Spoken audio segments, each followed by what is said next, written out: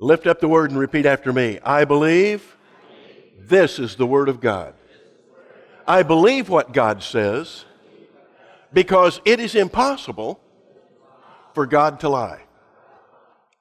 Today we are going to talk about one of the mysteries in the universe, one of the things that the Science Channel tries to explain, Albert Einstein tried to explain.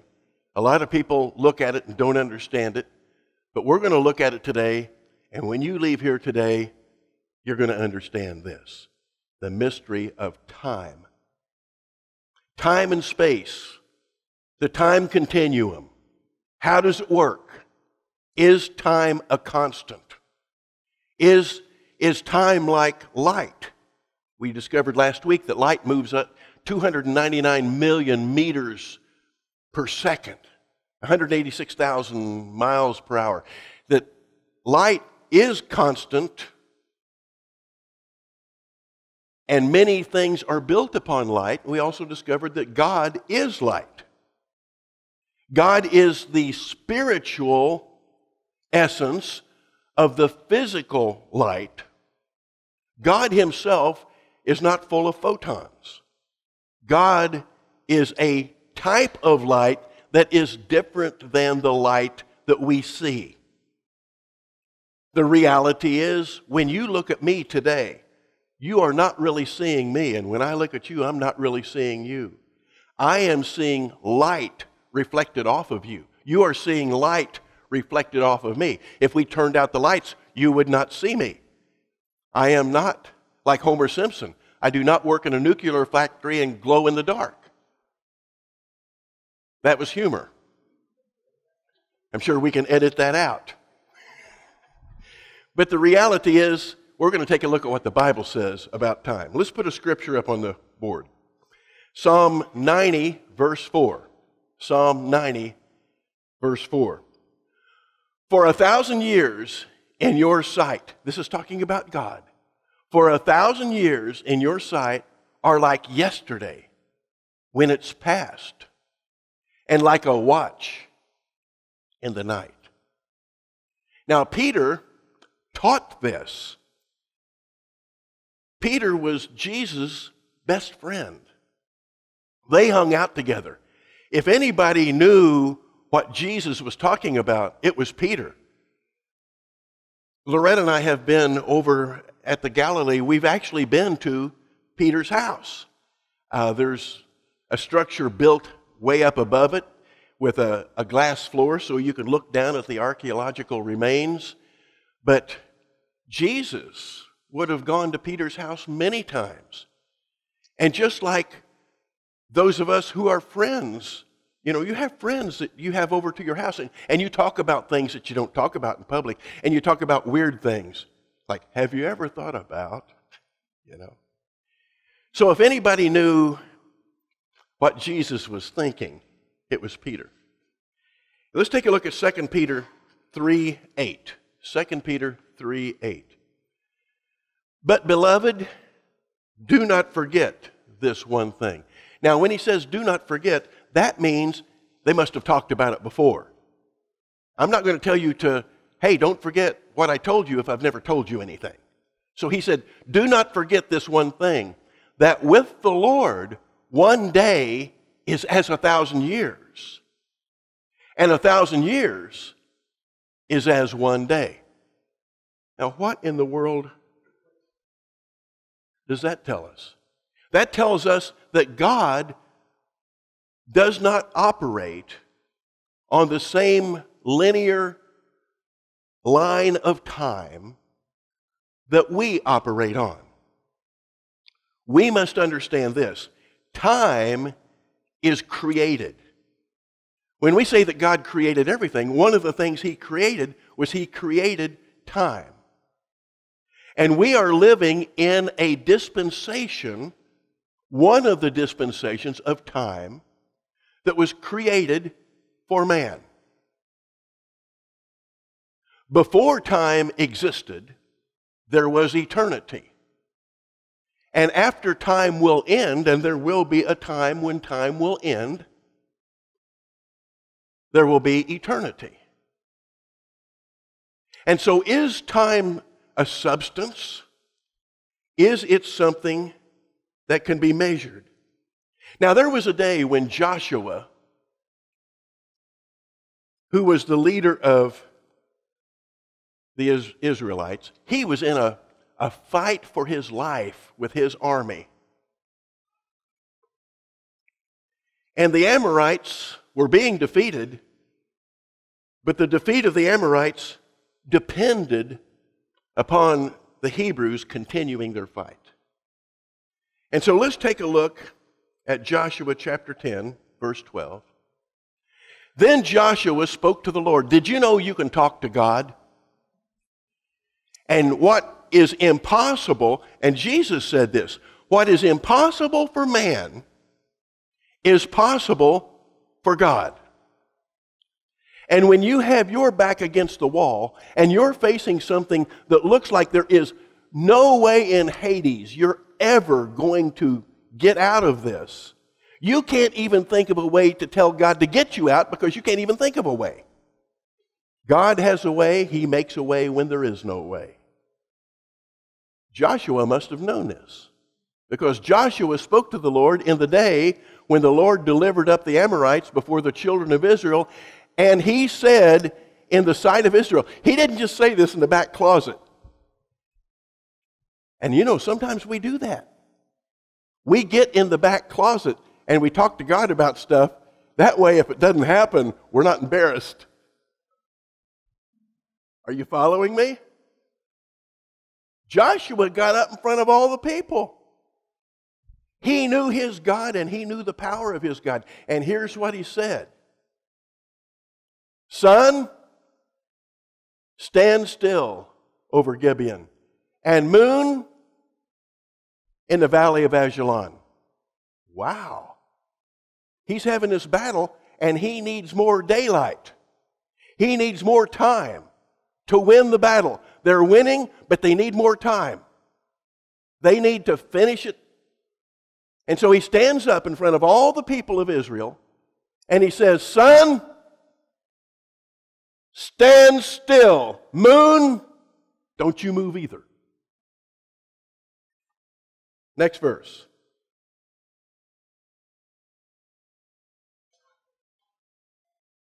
So the sun stood still, and the moon stopped till the people had revenge upon their enemies. Is this not written in the book of Jasher? So the sun stood still in the midst of heaven and did not hasten to go down for about a whole day. Wow. You ever want an extra day?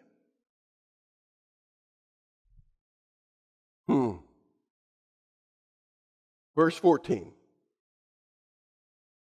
And there has been no day like that, before it or after it, that the Lord heeded the voice of a man. Now, did you hear that? The Lord listened to a man. Now, listen, Jesus had not even shed his blood on the altar yet. This is not under the new covenant. Joshua was not somebody that had the Spirit of the living God living inside of him. He was following by the same type of faith that Abraham had. He was following with a faith of what he believed strongly, but he didn't have the aid of the Holy Spirit living inside of him like we have.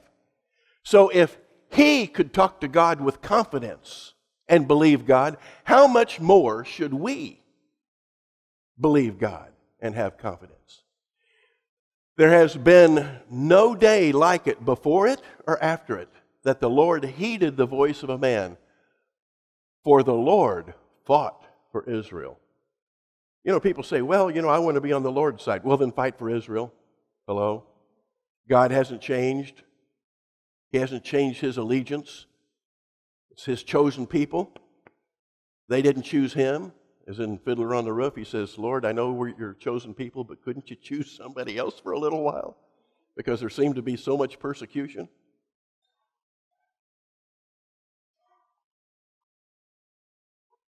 Can you imagine a place where time moves slower than it's moving right now? Can you imagine a place where time is moving faster? Can you imagine a place where time stops or even moves backward?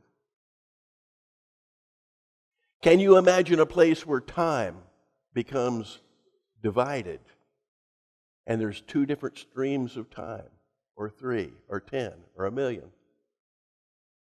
Can your brain actually imagine this? Are these things possible? Does the Bible even suggest that time is changeable?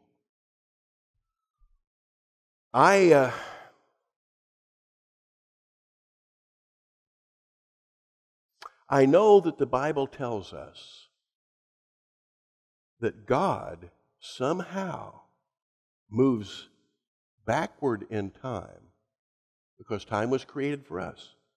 We are living right now on a linear time. That's not God's time. But when you got saved, now Ryan, I know that you were squeaky clean when you were a kid. And when you got saved, there were hardly any sins that needed to be forgiven. But that 1 or 2 little times when you cheated at marbles on the playground or whatever it was, when you got saved, the Bible says that old things passed away, all things became new. You became a new creation in Christ. And the Scripture tells us in context, you can read this in multiple places, that God somehow moved into your past and eliminated those sins so that the sins of your past don't exist anymore. It's not that they're just covered up. They're eradicated. They're gone. They are no longer in existence. When you say something about your past to God, to Him, He's saying, what are you talking about? I don't remember that. It says He will remember them no more. How can that be? See, we live in a world and we believe it's governed by time. We believe that. Whether you think you believe it or not, you do. We believe that time is a constant. And we believe that time is the same for everyone. It governs everything we do, to a degree. Everything we announced today in our announcements has to do with time. Let's take a look at some scientific facts on time. You know what muons are? Muons. They're pronounced muons after a Greek letter. A muon is an unstable subatomic particle. Now listen to this. About 10,000 muons reach every square meter of the Earth's surface every minute. Now follow me on this.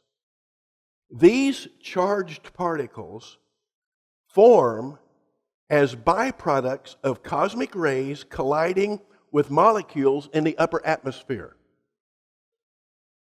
They travel at realistic speeds.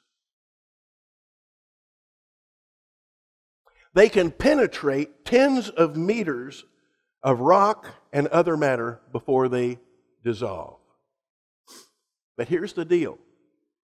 They only exist in 2/millionths of a second. Now, maybe you can't figure out 2/millionths of a second, but science can. We have atomic meters and clocks that can govern this. Now, the question has been, if they only exist for 2/millionths of a second, and they're not traveling at the speed of light, close to it, but not at the speed of light, how can they survive coming from outer space, coming through our atmosphere and penetrating into the ground and into this room constantly. Because that takes much, much more than 2/millionths of a second. And science has quibbled over that for years. And then they discovered this reality. Because they are traveling so close to the speed of light, time is altered for them. And what's 2/millionths of a second to us is not 2/millionths of a second to them.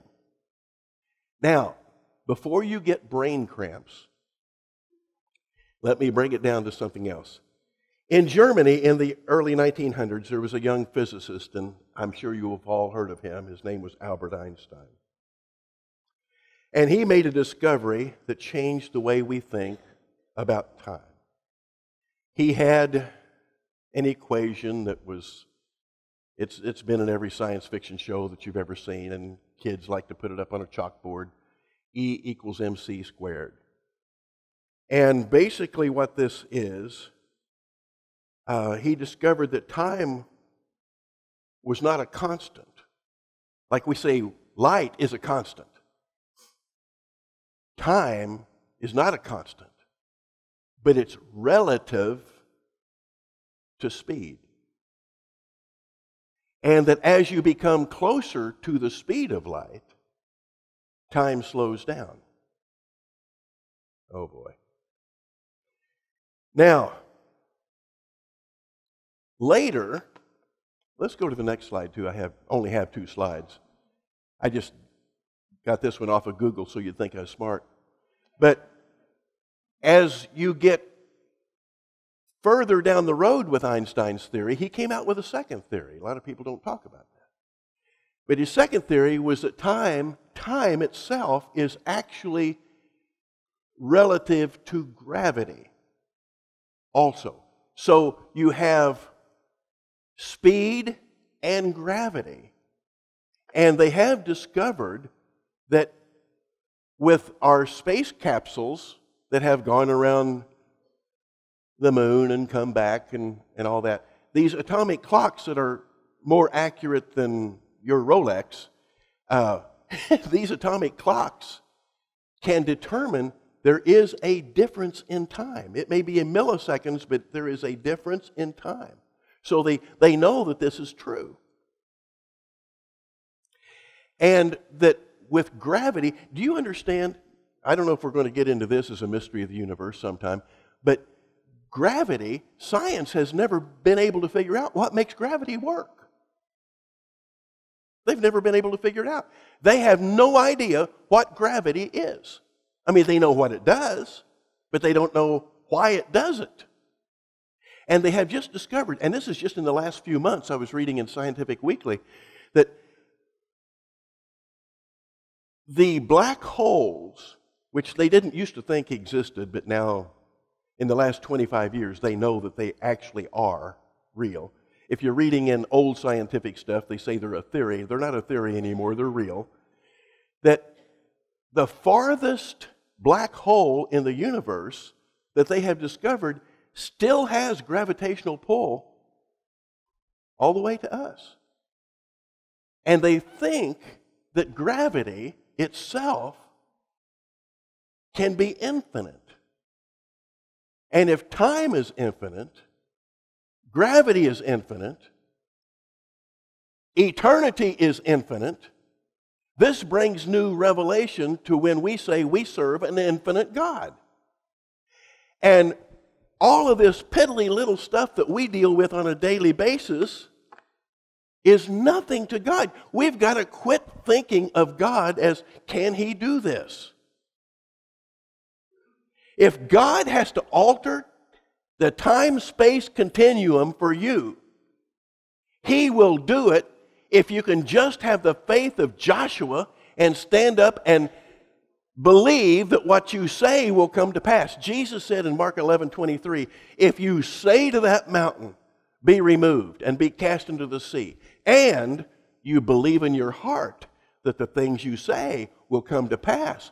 Then you will have whatever you say. Obviously, Joshua must have known God well enough that he was able to stand up and believe that his God told the truth and that he knew what he needed. What did he need? He needed about 24 more hours. That's what he needed. And he spoke to the sun and he commanded it to stand still. And lo and behold, the sun stood still. When Robbie was younger, many times Loretta and I said, "Son, stand still." And he didn't do it. That's not what we're talking about.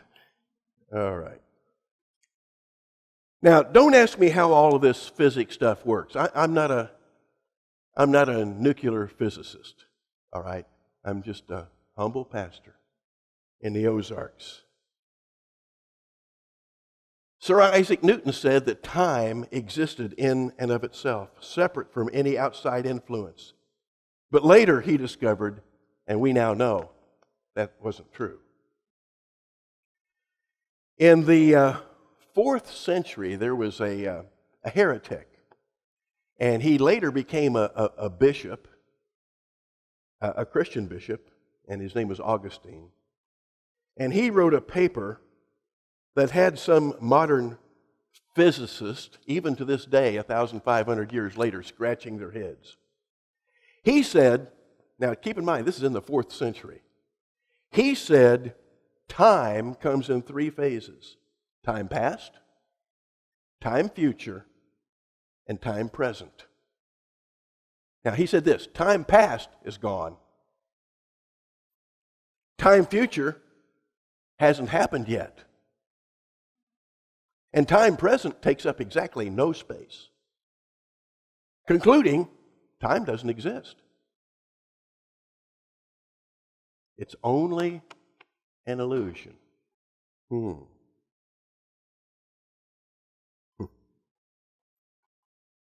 1897, they thought that the smallest particle in the earth was an atom. And this physicist discovered electrons. We know that light contains photons or particles. Yesterday I was reading about an experiment that they did at NASA, and they put light through an object and they could watch the photons go through. And then they put another object out there and they wanted light to go through that object also, and they discovered something that to this day they still haven't figured out. And that is that the light went through both objects at the same time, and they were in different places. Now let that sink in for a moment. That kind of lets us know a reality of the Holy Spirit. You know, the Bible's been teaching this for years. When my dear friend John Maroney got saved, and in case you've all wondered, he is saved. Okay. He's a good friend too. And when he got saved, the Holy Spirit moved inside of him. When Jerry got saved, the Holy Spirit moved inside of him. And when his bride got saved, the Holy Spirit moved inside of her. Not a different Holy Spirit. The same Holy Spirit. And here's the thing. If John got saved first, and then Jerry got saved later, God didn't have to take a part of His Spirit out of John to move it over to Jerry. No. John has all the fullness of the Spirit of God in him.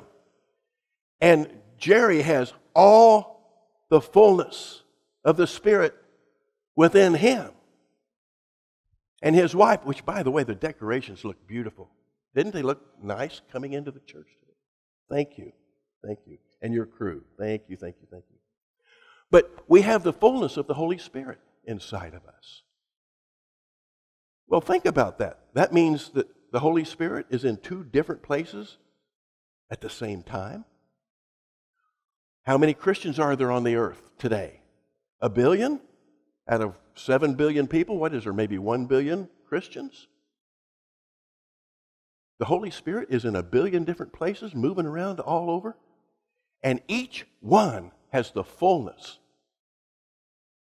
Not another Holy Spirit, the same Holy Spirit.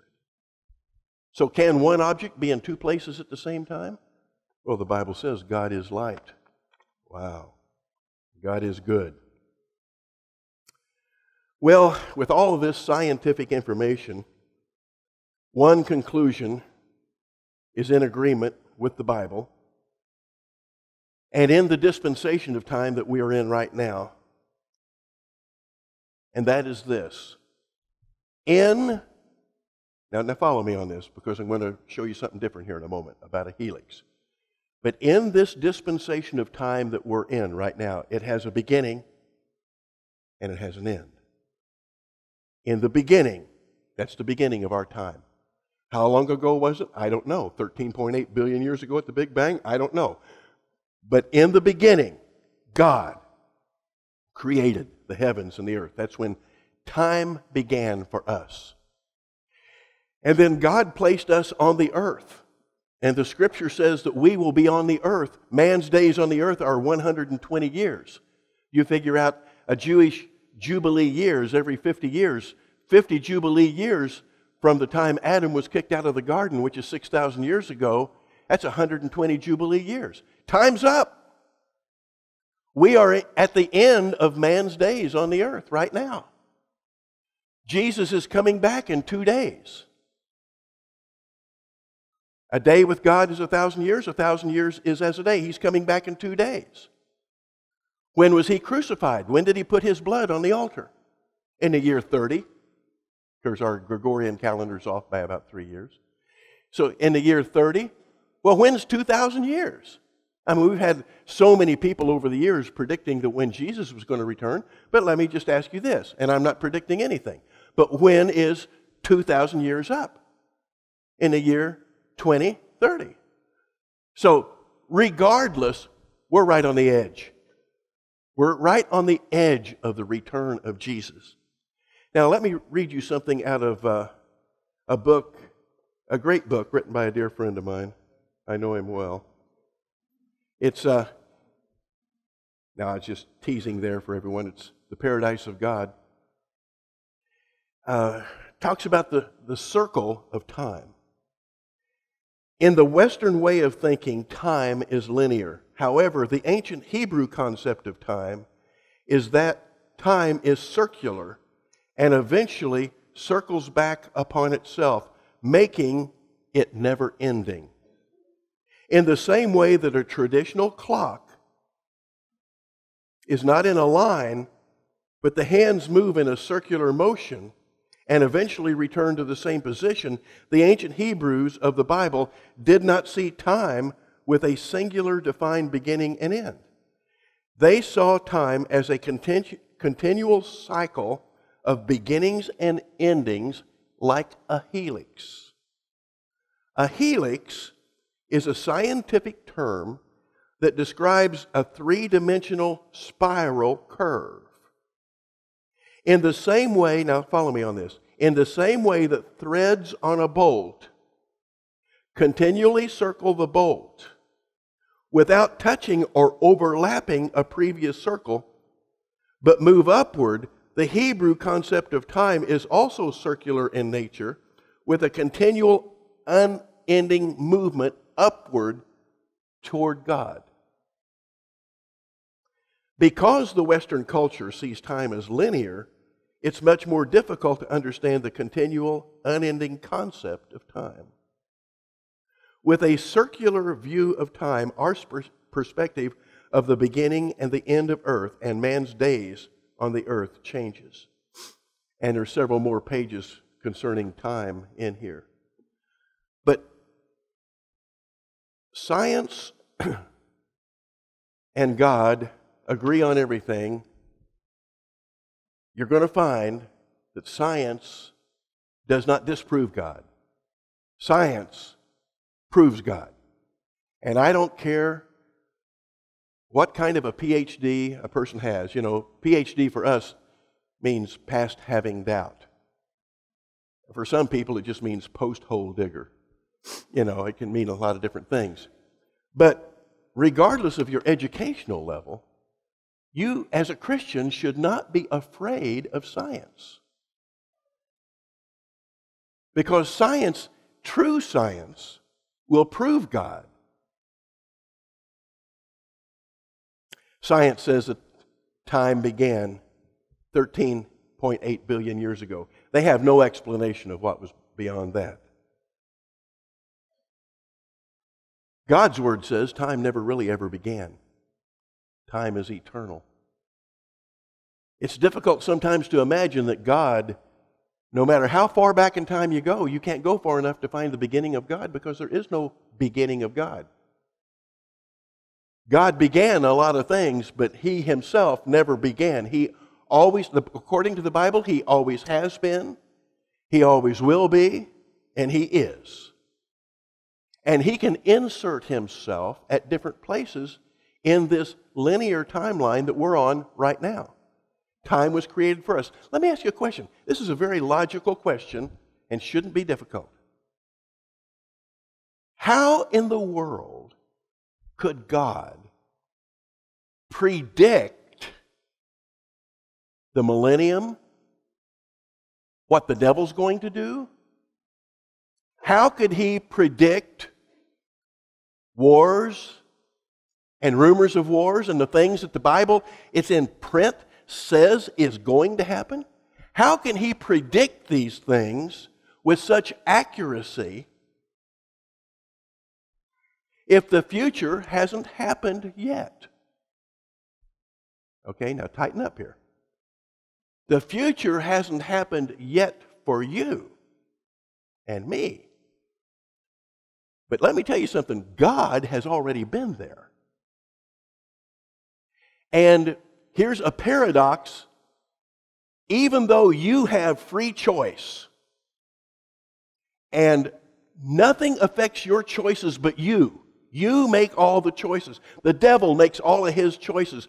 The angels and the people who rebel at the end of the millennium, they make all of their own choices. But even though they have and you have and I have freedom of choice, without affecting our choice, God can go down through the corridors of time and He can see what you are going to do, even though you're the one who decides to do it. He knows what decisions you're going to make precisely before you make them, without predestining you. People say, well, if God already knows what's going to happen, then what difference does it make what I do or what I think, because it's all planned out? No, you're planning it out. Now follow me on this word. He has foreknowledge, not for control, not for manipulation. He has foreknowledge. He knows what you're going to do. So what does that tell us? That tells us very clearly, God is not restricted by time. However, we are. Let me give you a couple scriptures, then we're going to close. Ephesians 5:15. Ephesians 5:15. See then that you walk circumspectly, not as fools, but as wise. Next verse. Redeeming the time, because the days are evil. You can look that up. What does that mean, redeeming the time? That means simply this. The devil, one of the things that he comes to steal, remember John 10:10, he's a thief. He comes to steal, kill, and destroy. One of the things, and one of the main things he comes to steal is your time. Because every minute he can steal your time. That is time that you cannot do what God's wanting you to do if the devil has stolen it. What is one of the biggest problems with people sneaking off and doing stuff they shouldn't be doing? All the time they're sneaking off and doing what they shouldn't be doing, that time is gone. We need to redeem it. How do we do that? We take back what the devil tries to steal. Value your time. Wow. Let's go to 2 Timothy 4:3. For the time will come when they will not endure sound doctrine, but according to their own desires, because they have itching ears, they will heap up for themselves teachers. I'm going to add a phrase there that's not there. Teachers who will steal their time. You must understand, when you are listening to false teaching, it's stealing your time. Wow. 1 Peter 3:6. Therefore, humble yourself under the mighty hand of God, that He may exalt you in due time. The purpose of this verse is this. You need to get on God's timetable. Quit trying to do things under your own time. Let God do things in His time, because in due time, when the time is due, He will do what needs to be done. Thank you for your enthusiasm on that. And but the reality is, there are times when you have to humble yourself. And it may look to the world like you are being put down. But in due time, you humble yourself in the sight of the Lord, and He'll lift you up. Nothing wrong with being lifted up as long as God's the one that lifts you up. All right. Revelation 2:21. Boy, without getting into the whole story of this, because that's a whole sermon by itself, and I think you all know that. But just follow me on the concept here. And I gave her time to repent of her sexual immorality, and she did not repent. Let me tell you something. God will give you time to get things straight. You want to get things straight in your life? Seek God. He will give you time. He'll open up time for you to get things straight. You will never stand before the Father and He say, why didn't you do this? And you cannot say, I didn't have time. I would have, but I just didn't have time. No, He's going to give you time to repent. You're messing up in a certain area? Seek God. He'll give you time to repent. All right. That's another one of those hip, hip. No, it's not. Okay. Now, God has divided time into sections and dispensations, and we are in the final dispensation of man's days on the earth. 2,000 years for this dispensation of time. The age of grace, the age of the church. A time when we have been blessed to be living in a time when all we have to do is believe in Jesus, and we become the church. We become a part of the church. We become a part of His body. We become a part of the trophies of His grace. We're not just in the last of this time. We are in the last little sliver of time. Now is the time to make the right decision. Now is the time, if you're going the wrong way, now is the time to turn around. You know, there's going to be a time when the Father says, son, now. And Jesus is going to appear in the clouds. You may think, well, that's not really going to happen. Well, then you don't believe the Bible. The Bible says, for the Lord Himself will descend from heaven with a shout, with the voice of an archangel, the trumpet of God. Jesus is coming back in the clouds, in the sky, and we are going to be caught up. Whether you believe it or not, that's what the Bible says is going to happen, and it's going to happen. When that happens, it's going to be like the door on Noah's Ark. There is a day when the door closes and you can't get in. That's when this dispensation of time ends. The church age is over. Is it possible to escape hell after that? Yes, it is. but you will not be a part of the body of Christ. You'll not be a part of the church. You will not have a glorified body. You will not rule and reign for all eternity out of the New Jerusalem. There's a lot of things you give up by not receiving Jesus in the time He has provided.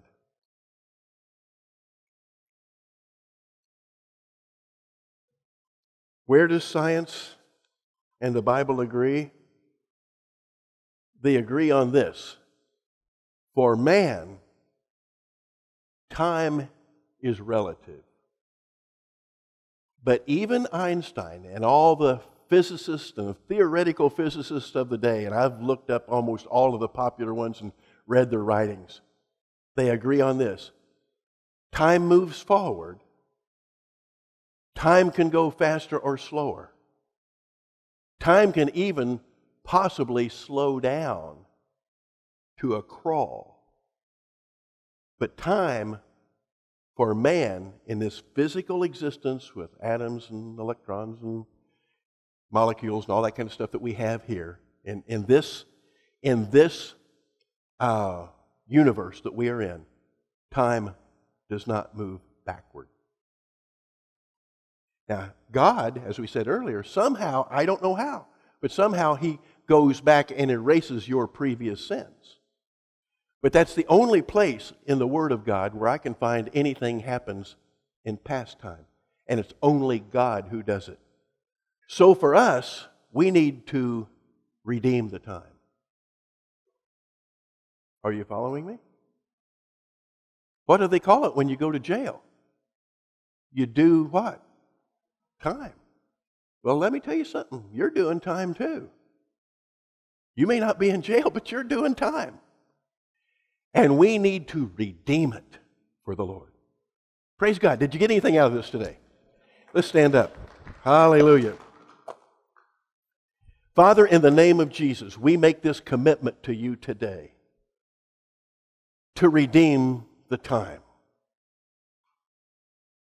To not waste this precious gift of time that you have given us. Thank you, Father. And now we're going to make a confession, because the Bible says if you speak with your mouth and you believe in your heart that the things you say will come to pass, you will have what you say. And we are going to confess that we are going to redeem the time. Somebody may say, well, I don't have as much time left as you. No, no one knows how much time anybody has left. Some of us may be here at the rapture. Some of us may not be. Somebody says, are you sure that this is the last generation before Jesus? Well, let me tell you something. It's your last generation. Whether He comes in your lifetime or not, this is your last generation. There's no generation for you after this that you can live in and make a decision. So let's make this confession too, and I'm going to make it with you. I promise to God that I will not waste the precious gift of time that you have given me, Father. I will use my time for your glory, for your commandments, for the resting of my body, for the speaking of your word, and for living the way you want me to live. I will not let the devil have my time. I proclaim it. It's done.